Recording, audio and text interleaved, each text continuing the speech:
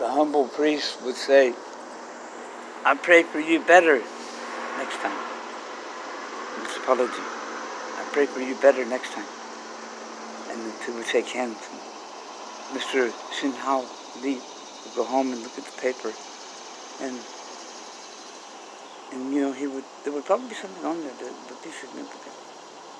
Shin Hao Lee would want to know more, maybe, as a cousin. Shin Lao. What's up, Mark? Yeah, you not ready? I'm alright. I can use some water.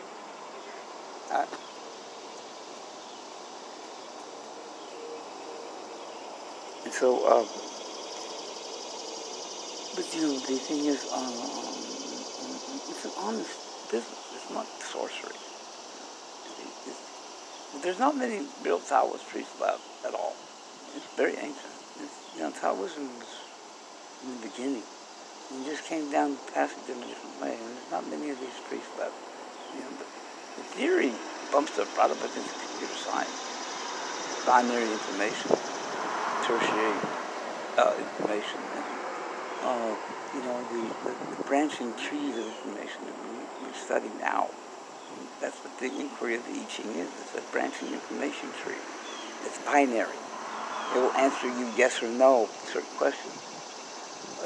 But you know, you have to pose the question accurately, you see, and it will give you the binary, the yes or the no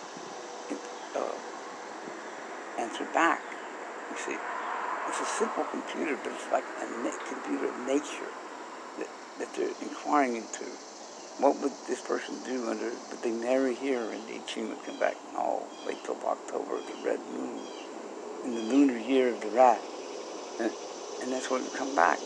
So the wedding would be postponed until that day. It would be a happy wedding at that point. It would be the promise.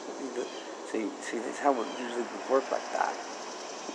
Or it would say, yes, please do, and have, but no, but the wind blows in March.